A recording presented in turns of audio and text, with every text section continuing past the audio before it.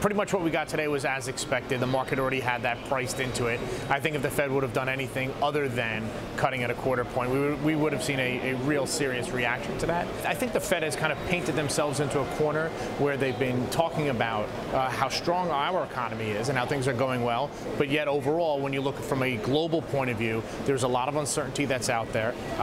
Global growth has slowed down, and we continue to talk about tariffs and the implications of that. Well, I think we can take Chairman Jerome Powell at his word that essentially this is a kind of insurance for the U.S. economy. Let's think about the fact that in the last series of rate increases, we had 9 rate hikes. And the Fed is simply taking back one of those. You do the math, that's 11%. So I don't look at this as a significant move in the sense of undoing a lot of what the Fed has done over the past several years. But the Fed is seeing a number of signs on the horizon that are related to slowing global growth, rising trade tensions, not only with the U.S. and China, but around the world. And it's also failed to hit its much discussed 2% inflation target. Inflation's been running below a level that the Fed is comfortable with. And so by trying to lower interest rates very slightly, it believes that it's going to get closer to its goals of keeping the U.S.